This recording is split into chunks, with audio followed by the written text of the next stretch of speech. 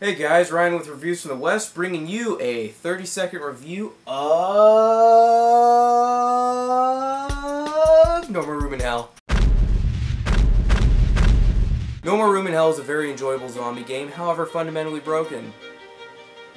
90% of the animations don't work, a lot of the sound doesn't work, most of it doesn't work. However, the game bleeds excellent zombie atmosphere.